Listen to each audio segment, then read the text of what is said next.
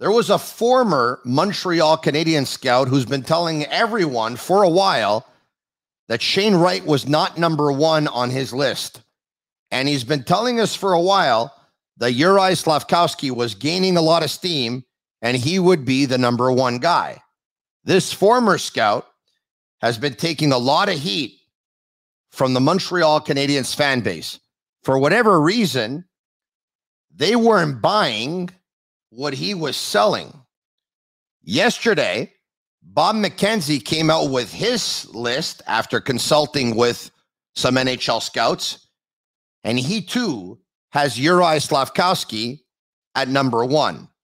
Now, all of a sudden, nobody's ridiculing him anymore. I'm wondering, did anyone apologize? We'll find out. Slafkovsky at one. Is he way ahead of Wright at two? Is anyone else close to number two? We'll get his thoughts. We'll break it down. Grant McCagg of Recruits Hockey and Recruits.ca joins me on the Sick Podcast.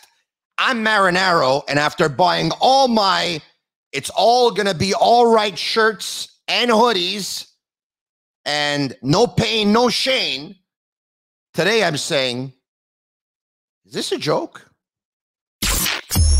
Turn up your volume. Because you're about to listen to The Sick Podcast with Tony Marinaro. The sickest Montreal Canadiens podcast. And now a 24th Stanley Cup banner will hang from the rafters of the famous Forum in Montreal. The Canadiens win the Stanley Cup. Sports entertainment like no other. Brought to you by 8.6 Beer, intense by nature, and Lacage. If the last time you went to Lacage was when the Habs won the Cup, it's time you went back to Lacage. The menu will surprise you. Welcome. The menu no longer surprises me at Lacage, and I know when I'm going back. I'm going back on Thursday, July 7th, because the Sick Podcast is going to have the sickest draft party that you've ever seen at Lacage at Centre Bell, or here in Montreal, that Montreal has ever seen. Let's put it that way. Thursday, July 7th, we're going to have it at Lacage Centre Bell. RSVP as soon as you can, because spaces, of course, are limited. And brought to you by 8.6 Beer, intense by nature, the beer for those who follow their instincts the way I did and live their passions the way I do in order to make their mark the way I make my mark. All right, joining me right now, former scout of the Montreal Canadiens, Grant McCagg. What's going on? Hey, Tony. Well, I'm just relaxing after 6 hard, intense weeks of getting that draft guide done. Yeah, his Twitter handle is up on our screen right now. You can see it, Grant McCagg, MCCAGG. If you want to tweet him, he's been receiving a lot of tweets over the last month or two. He's been telling us all along that Shane Wright was not number one on his list, and he was taking a lot of heat. Now, all of a sudden, Bob McKenzie comes out with his list. Shane Wright's not number one on his list either. My first question to you, Grant McCagg of Recruits Hockey and Recruits.ca is, have people apologized? To be honest with you, Tony, I'm not reading a lot of comments to anything that I post right now, because there's a lot of vitriol, and trying to keep the white noise away. And I think, you know what it's like there on Twitter. Things can get a little toxic and stuff. So if people have apologized, it certainly hasn't been directly, and I haven't seen any apologies, and I don't know if they've been apologizing in comments that I've been making, but no apologies. All right. Now, how many times have you seen Shane Wright play? Because that's the number one question. When people don't like a scouting reporter, they don't like what they see or they don't like what they hear, the first thing they'll tell you is, how many times did you see him play? So I know you've seen him play a bunch, but I'll ask you, how many times have you seen him play? Yeah, I've seen him play more than any other top-rated prospect before. He was just down the road in Kingston, and because of COVID, they only played Eastern Conference teams. So they were in Ottawa 6 times this year, and I saw him alone just in Ottawa on 6 occasions and a couple other times live. And I watched, I would say, somewhere between 60 and 70 of his games this year on video. So I've never scouted a prospect more than I scouted Wright. At what point were you starting to ask yourself, or you were starting to say to yourself, I don't see what others are seeing? Well, I mean, I wasn't alone with that. It was NHL scouts have been, I sat with them at games because they're friends right from November on, and we'd be looking at each other and like, why is he not putting out effort out there, especially away from the puck? He was just a lot of games where he just, basket hanging, staying by the opponent's blue line, not coming back, and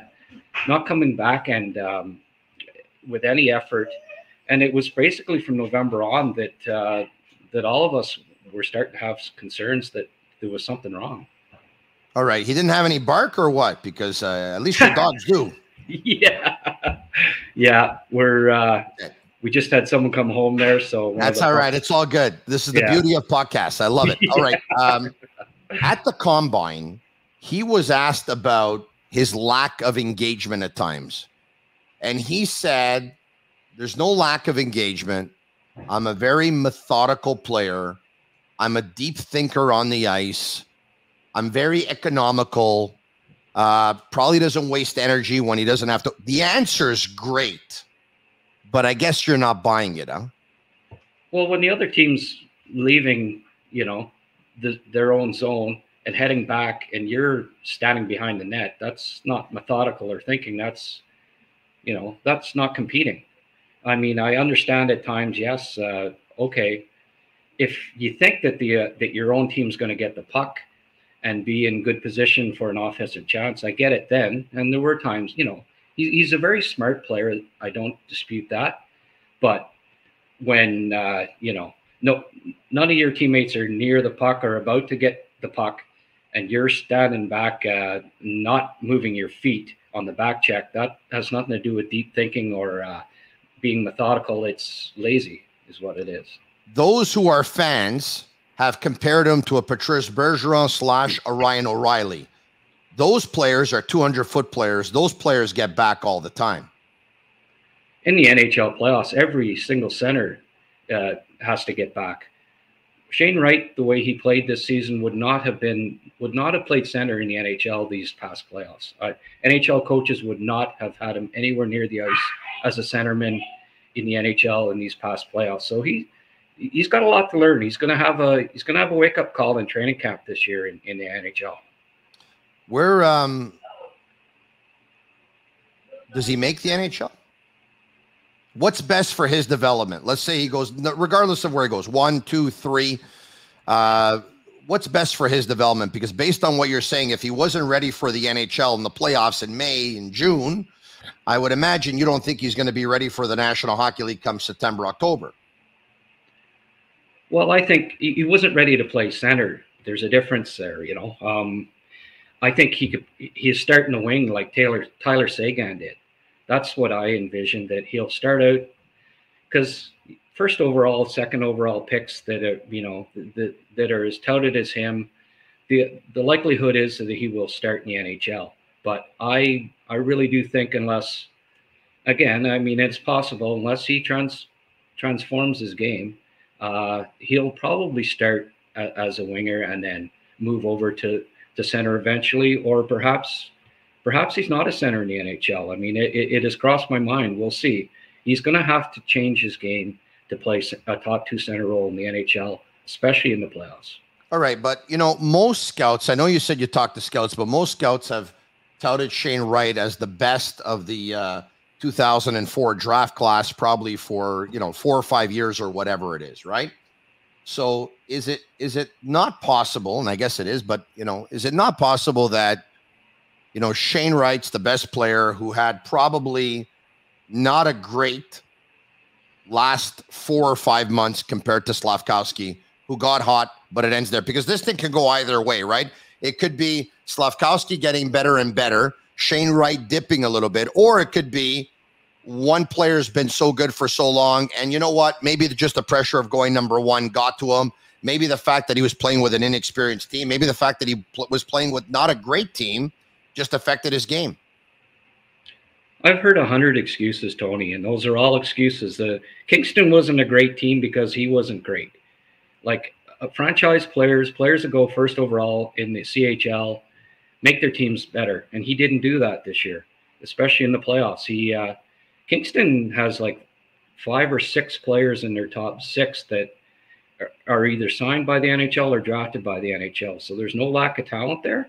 And I don't buy that excuse. And I've heard that and 1,000 others. And it just doesn't hold water with me.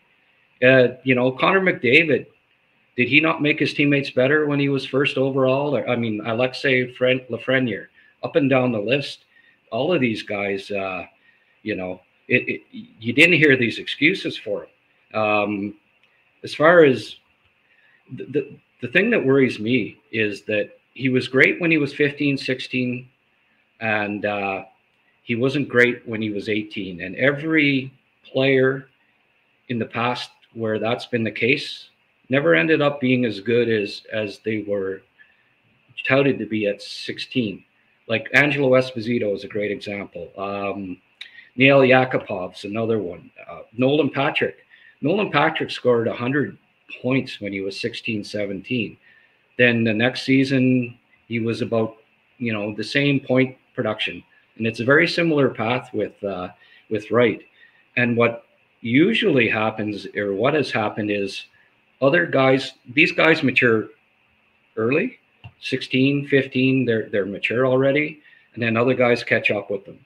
Now, it may end up that that's not the case, but past history, and from what we've seen and what I saw from Wright this year and his competitive nature, like how he competes on the ice, I don't see him progressing, improving in the future as much as a player like Slafkovsky. I think what you see is what you get, which is still very good. He's going to score a lot of points. He's smart. He's got great, NHL skill level, but is he going to be a difference-making top line center? I don't think that's going to happen. Grant, if you played in a league that was canceled last year due to COVID, it obviously, hurt your development. And I think that's what happened with Shane Wright, right? Missing on a big year and a half of development has set him back, because that could be a reason why you probably end up taking 2 steps back. Could it not? Yeah, well, 75% of the players in the OHL, like Wyatt Johnson didn't play last year. Mason McTavish hardly played last year. Those guys improved by leaps and bounds, but by not playing last year. Like, how come all these other guys that didn't play either got so much better and he didn't? Why is it different? Why is there an excuse for Wright but not for again, that comes across to me as an excuse. He didn't spend that off year getting stronger and quicker and faster, obviously, and these guys did. Well, is that going to change in the future? Usually, that's not the case. It's just that he's not going to be as hard a worker as other guys off the ice. And again, it may end up not being the case, but as a general rule, you look at that and you're trying to project the future and you say, okay, I don't know that he's going to improve as much as other guys at the top of the draft. So you're drafting for 3-4 years down the road. It ends up concerning you. A shout out to sportbovshop.com. Use code SICK15 for 15% off on all of their items, like our Sick merchandise. Like, is this a joke, or double shift your best players, or some of my favorite t-shirts, of course. Shop for all of your sports license apparel, including hoodies, caps, and t-shirts of your favorite teams from all major leagues as well. All right, okay. You run your own independent service, which is Recruits Hockey. Recruits.ca is the website. And you put up your 2022 NHL draft guide, correct? Yep. All right. So with your permission, I'd like to bring up, you have your top 120. I'm going to bring up your top 30. Okay. Well, yeah, I wasn't alerted to this ahead of time, Tony. You know what? No problem. I got rid of it. Okay. No one saw it. All right. Okay. Go buy his draft guide. Okay. How much does it go for? $17.99. $17.99. All right. Okay. Sorry about that. Encourage him. All right. He works hard for it. Certainly. You asked me about some guys. You can say where a few guys are ranked. Yeah, well, Uri Slafkovsky's number one. All right, okay, so let's talk about Uri Slafkovsky, who's at number one, and he obviously caught a lot of people's attention with his play at the Olympics first, going up against men. He was only 17 years old. He just absolutely exploded at the Winter Olympics, and then everyone was looking forward to see what he was going to do at the World Championships, going up against a lot of NHLers, and he did real well there too. So, what did you see from him? He checked off every box. Like a kid his size to have those puck skills and skating skills at his age, incredible. And he competes. He's very smart. Like Craig Ramsey is a coach of the, and he's a great coach, and he's developed Slovakia. I mean, they won a medal at the Olympics. I have such respect for him, and he ended up playing Slafkovsky 20 minutes a game, like more than any other player on the team. An 18-year-old kid. Wow. I mean, it told you just how smart he was as well. Had him out on the penalty kill, and his hockey sense is something that surprised me. I didn't know that he was that smart. His vision is excellent too. He's got a great shot.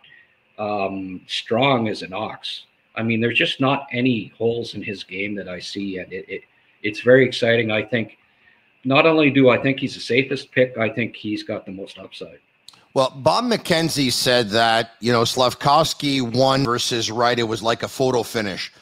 But knowing that the position of center carries so much more weight than the position of winger, it leads me to believe that scouts think that Slafkovsky is not only a little bit better than Wright, but probably significantly better. That's a great point, Tony. I mean, you factor in their position before you make your rankings. And if you've got a winger ahead of a center on your final rankings, there's a really good chance that you definitely think he's a better player. If they were anywhere close, they'd have the center ahead. So that's bang on. So after watching the Winter Olympics and watching the World Championships, I mean, there's no doubt in my mind that Uri Slafkovsky is most NHL ready right now. I mean, I think that's pretty self-explanatory. It'd be pretty crazy to say otherwise. There is something that scares me, and I'm going to tell you what that is. I've read on several occasions that he has several very, very tall members of his family. He's 6'4". There's some who are 6'6". There's some who are 6'7".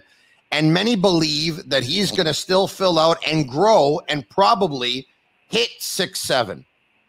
If he does, how many 6'7" dominant wingers in the history of the National Hockey League do you know? Yeah. So you're saying he might be the next Mike McCarron? Yeah. No, I'm not saying that, but I'm saying is if he was 6'7" and he would have been a defenseman a la Owen Power, a la Zdeno Chara, guys that are 6'7", 6'8", 6'9". I don't have you know what? Victor Hedman's a big man. He could be really good. But if he becomes a 6'7" winger, I don't think I've ever seen a 6'7" winger who was great before. Yeah, well, I mean, maybe he grows 3 more inches, Tony. I do know that most scouts, if they tell you that, if you tell them, no, I think they're going to grow another 3 inches, that, they put them up 1 more notch, I mean, great, like it's not like he's going to do a 8-inch growth spurt and then be uncoordinated and have to grow into his body. I hear you. Yeah. 2 or 3 inches when you're 225 pounds already at 6'4", that's what, 5%, increase or 10% or whatever it happens to be. So, yeah, I mean, if he grows some more, I think great, actually. So that's a power forward in the making that we're talking about, or, a power forward with some finesse. Like if you would give me a comparable, past or present, you would say who for Uri Slafkovsky? Well, I mean, I'm not saying he's the next Jaromir Jagr, but that type, that type of player that it's just impossible to get the puck from him. Wow. Skill, size, use the size, no, he's not the next Jaromir Jagr. Jaromir Jagr is one of the 10 best players of all time, but that's who I think of when I think of, his complete upside, maybe a mini Jagger. Wow. That style. Yeah. He was asked about, why Montreal should pick him at number 1. And he said, I heard they're looking for a winger for Suzuki and Caulfield. I'm just sitting here if they are. I thought it was pretty funny too. He's got a pretty good personality. His from all accounts from the NHL scouts at the Combine, he interviewed great. He's always smiling, laughing. Craig Ramsey was saying the same thing about it. He's just the happiest kid. But yet he's humble, yet he's confident. And I like that combination. There's certainly no issues with his character. And Shane Wright too. Shane Wright's a great kid, I know I've been critical of his play on the ice and all that, and it's nothing personal whatsoever. I mean, it never is. We have to evaluate who we think are the best players, and I just happen to like a couple of guys more. It's nothing personal at all. I think he's a great kid. It's one of the reasons why I think he'll figure it out to a certain degree that he's got to change some parts of his game, but it's still a question mark. So, there's no question marks with Slafkovsky with me. I think personality-wise, character-wise, leadership-wise, and his skill and size, just everything's there. And I also think he is the perfect fit for. I think Montreal tried every winger on the team almost with those two during the season and didn't really find a good fit. And to me, he's the perfect fit. He's the guy that's going to get the puck for the other two, the other two guys and make lots of good plays and score a lot of goals. All right. So you can probably end up betting on who the Canadiens are going to draft at number 1 overall. Betway, for the love of the game, sign up and deposit on Betway for 100% deposit bonus. The easiest sportsbook for Canadians. E-transfers are accepted, or you can, of course, put down $1 or $2 on other props and other futures. Who has the most upside in this draft? Because many believe that Slafkovsky is the most NHL ready right now. Others believe that Shane Wright is just very good in a bunch of areas and he'll be very solid. And others believe that the most untapped potential and the highest skill set is Logan Cooley. Would you say yes or no to that? That's a good question. I don't think he has more upside than Slafkovsky. I also don't think he has more upside than Kemmel. Kemmel, if Kemmel can get back to what he looked like at the start of last season, he could be an amazing player. He's going to be whoever ends up getting him might end up getting the best player in the draft. But it's one of those drafts where they say, it could be the 15th pick that ends up being the best. Personally, I think it's Slafkovsky, but there's no guarantees on these guys. That's part of the fun of it. But Cooley's a very dynamic, smart player, one of the best skaters in the draft. You aren't getting a bad pick with him either. There's some really good talent in this draft. Your buddy Simon Snake Boisvert joined me on the podcast a couple of months ago, and he wasn't. He said at the time that he thought the Canadiens were better off trading the first pick for 6 and 12, I believe, that belongs to Columbus and whatever. But he was really high on Connor Geekie. Are you? I've got him ranked 20th overall, Tony. So probably not, huh? But again, the top 20 is very solid. It's a very solid top 20 in this year's draft. Did a lot of number crunching on him, and he put up decent point totals. But he had a top 2 center role on a team that scored a pile of goals, and he ended up, I think his percentage of the team points that he was in on was like 17%. And then I went a little deeper on centers that have been picked in the top 15 in the last decade that are 6'3" or taller, and almost to a man they've underachieved. Like there's this, everyone's looking for the next big 6'3" center that's the next Ryan Getzlaf, and there aren't many out there. They usually end up disappointing. And I have a feeling that Geekie is maybe being overvalued a little bit because he's that 6'3", 6'4" center. that, I mean, he's going to be a good one. Yeah, I think he's probably a number 2 or a number 3 center on a team. But as far as him being top 5 or top 10, I don't see the offensive upside. His skating is a little problematic, and it'll have to come. So there are question marks with him. So no, I'm not as high on him as Snake is, but I certainly agree with him with his takes on Wright. All right, okay. Who do you think the Montreal Canadiens are going to select? Oh, I think they're taking the Slovak. It's he's in the lineup next year. I think he's playing on the top line and producing it and contributing right away. Wow. Even though the Canadiens have the luxury, of course, going through a rebuild, and because that's the way they're going to do it. And by the way, I know a lot of people don't like the word rebuild, and I know a lot of people want the Canadiens to get better right away. Folks, I've been preaching this since 2009, and for the longest time, I've had the naysayers say to me, well, yeah, look at Toronto. They went through, they didn't win. And took a look at Edmonton, and they didn't win. And take a look at Colorado, and they didn't win. And now Colorado won. So now you can't say that anymore. And one day Edmonton's probably going to win, and you won't be able to say that. And one day Toronto's probably going to win, and then you won't be able to say that anymore. But you know what? Even if they don't win, because only one team wins the cup every year, you know, in Toronto, you get to watch Austin Matthews and Mitch Marner and Nylander and Morgan Riley and you know, John Tavares, and well, they got him as an unrestricted free agent. I get it, but you know, in Edmonton, you get to watch Connor McDavid and Leon Draisaitl do their thing, even if they're not going to win the cup. I think it's safe to say it's a pretty nice ride. But you know, Colorado, McKinnon drafted number 1, Landeskog number 2, Makar number 4, Byron number 4, Rantanen number 10. I've said this before, and I'm going to continue to say it. The recipe to success in the National Hockey League and sustainability is being a bad team for several years. If you just want to be bad or terrible for 1 year and then start patching to get great all of a sudden, the Canadiens tried to do it when they drafted Galchenyuk and tried to patch, when they drafted Kotkaniemi and tried to patch. It doesn't work that way. It's not sustainable. Right? But, you know, I don't think there's any perfect recipe. I mean, after St. Louis won the cup, you know, they didn't have any. You're right. One top 5 pick.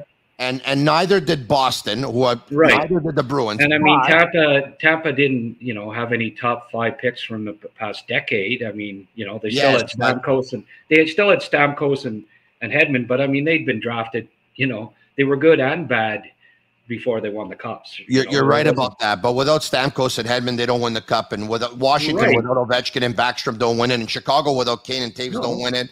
But I mean, Montreal will have Price and Slafkovsky. There's 2 top 5 picks. So I mean, maybe they're the ones that take them to a cup. But I mean, in general, though, Tony, yes. I mean, they're not going to have Price. I don't think Carey Price will ever. I have no idea, but I do know that. Yeah, I mean, but I don't think that you know they're going to try to lose. You know, they're gonna ice who they have. It'll be a young team. And if they end up being better than, you know, do you suggest that they trade away some other good young players so that they're bad, so they get a high pick? I don't think that's the way to do it either. No, so I'll agree with you, Grant. There's no way that they're going to try to lose. They'll never do that. I just think that they're going to end up trading away some veteran players, and I also believe Carey Price will be on an LTIR, so it's going to happen organically, right? If you don't ice a great team, more often than not, you're going to lose games, right? So I think that's the way it's going to go down. A lot of it hinges on Price, Tony, and I don't know. I have no idea what the future is with Carey. Yeah. If he, as you say, if you think that he's LTIR, and then I don't know either. It's just a gut feel. Just a gut feel, you know? right? Yeah. No, and I understand, but I mean, they've got some terrific young prospects going to come into the lineup next year at some point. You know, Gooley, don't underestimate Gooley, even Jacky, Fairbrother. Like, the defense is going to be better, maybe a lot better. It might not be next year, and maybe there's growing pains for 1 more year, but certainly 2 years from now, I really don't see them having a top 5 pick in 2 years. I really don't. There's just going to be too much talent, young talent. But it might be 2 years, Tony. And certainly, yes, I don't think that they should I mean, it'd be great to get a Connor Bedard or one of those Michkov or one of those guys. I would love it, but I think they have 2 first-round picks next year. Yeah, as it is. So they're going to keep building. They're going to have like 7 top 60 picks this year, and there's a pile of talent coming. I honestly think after this draft that they're going to be at the top of everyone's list as far as prospects, the best prospects in the league. So yes and no, I agree to a certain extent with you, but I also think, and Hughes, and with it being the market it is, they're not going to purposely try to lose. But I'll say this. I think they're going to have a top 5 pick next year, and I'm going to think they're going to have a top 10 pick the year after. So that's, there I have it. I said it. I'm on record, and maybe you and I can we can discuss it over lunch or over supper. So you're coming to Montreal for the NHL draft? I am. And he predicts the Montreal Canadiens with the first pick overall will draft Uri Slafkovsky. After I went out and I got all those, it's going to be all right hoodies. That's, you know what? That's okay. If Slafkovsky is who we think he is, that'll be just fine. Grant McCagg, follow him on Twitter. Don't ridicule him anymore because he does his homework. There you have it. There's his Twitter handle, Grant McCagg, MCCAGG. This is the Sick Podcast. You can follow us on Facebook, Twitter, Instagram, and subscribe to our YouTube channel. Grant, one question for you before we go. You ready? Hit me. The best sports radio host Montreal has ever seen was? Oh, boy, that's Tony Marinaro. I was so good, he doesn't even know how to pronounce my family name. Marinaro? Is this a joke? Marinaro. TonyMarinaro. Grant. And Antonio. We'll hook up when you come to Montreal. Thanks for doing this, man. Thanks, Tony. Hey, sign up, recruits.ca, and buy his draft guide, $17.99. I'm Marinaro. Tell your friends about the podcast. It's sick. Like my curls. And that's a wrap. Hope you don't miss us too much until next time.